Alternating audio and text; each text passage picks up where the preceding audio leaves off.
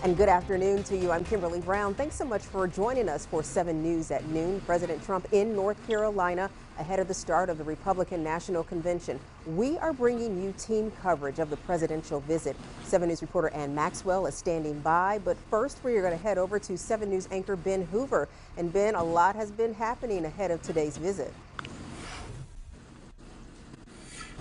It absolutely has, Kim, and the president just touched down in Charlotte. From there, he will take Marine One here to Asheville Airport and then on to the town of Mills River, where we are right now. And this is a farmer-owned facility behind here where we are checking in with security right now.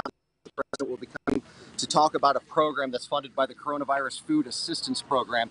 This facility partnered with Baptists on Mission to make food boxes to go out to families in need during the coronavirus pandemic.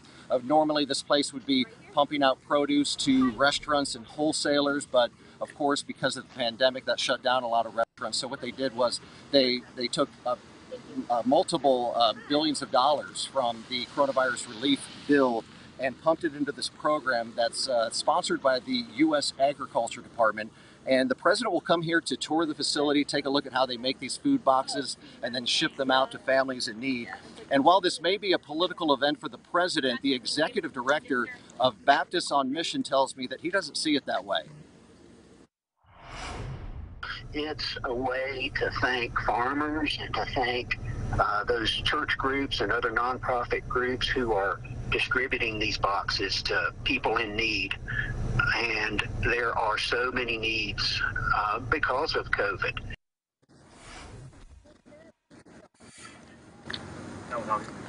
Politically speaking, this is a crucial swing state, North Carolina, here for the president.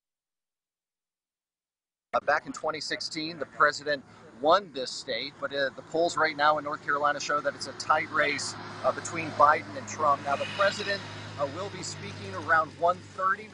We'll be bringing you that live coverage later today, and he will be joined by his daughter and advisor, Ivanka Trump, as well as with the Agriculture Commissioner, Sonny Perdue. Again, they're going to tour the facility and then come outside and give some remarks. All of this, of course, on the first day of the Republican National Convention happening in Charlotte. But after he wraps up here in the Carolinas, the president will be heading back to Washington. In fact, he is making a brief stop there in the upstate in Greer to do a flight changeover from Marine One to Air Force One before he heads back to the nation's capital.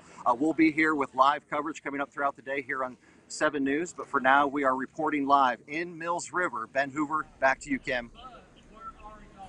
Ben, all over that visit, and will bring us the latest, as he mentioned. Now, the president's visit is generating excitement among people all over the area.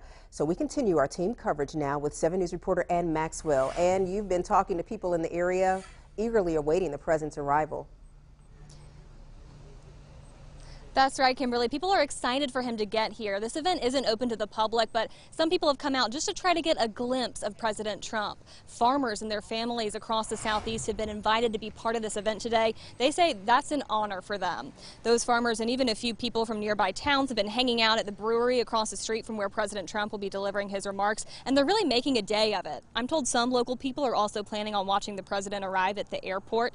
This is a rural area. People I've spoken with say the president's pretty popular around here.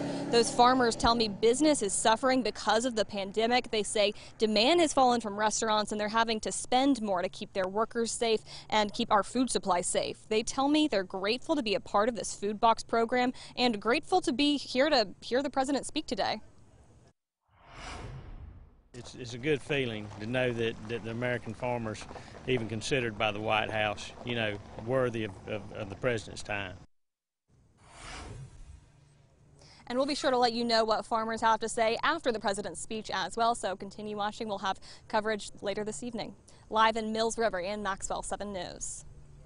Thanks, Ann. Team coverage of the president's visit will definitely bring you updates. Now, the 2020 Republican National Convention set to go underway today in Charlotte and in Washington, D.C., honoring the great American story. That's the theme of the GOP convention. Well, yesterday, the Trump campaign released a lineup of convention speakers. Former South Carolina Governor and UN Ambassador Nikki Haley will speak tonight. President Trump will deliver his acceptance speech from the White House on Thursday. We are